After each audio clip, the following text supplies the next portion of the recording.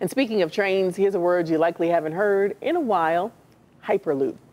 That was the ambitious plan to move people and goods on the ground through vacuum tubes at airplane speeds. You remember that, I'm sure. Oh, I asked John Kosick. I said, we've been talking about this for 5 years. He said, yep. 5 years ago, a plan was unveiled to explore Cleveland to Chicago routes. Whatever happened to that?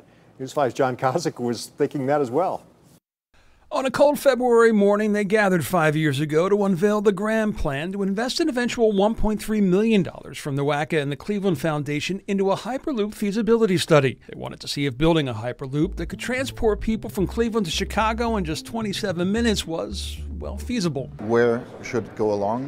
What are the best right-of-ways that we can use?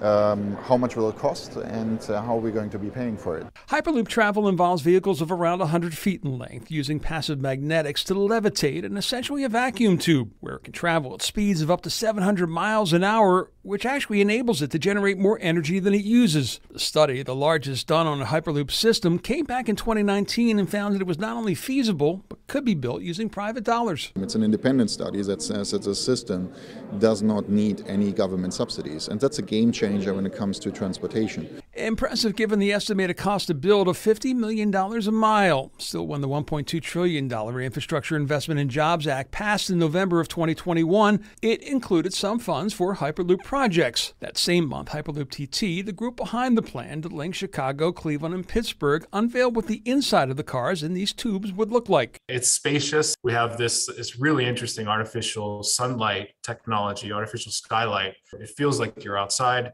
or we can turn it into the night sky.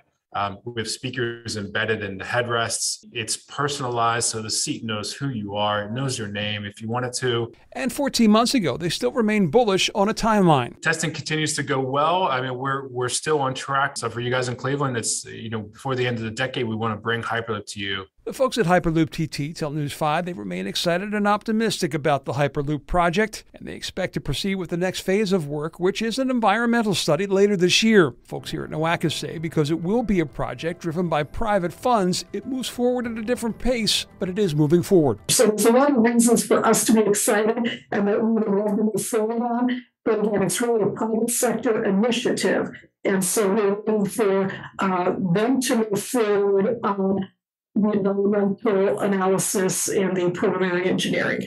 In Cleveland, John Kosick, News 5.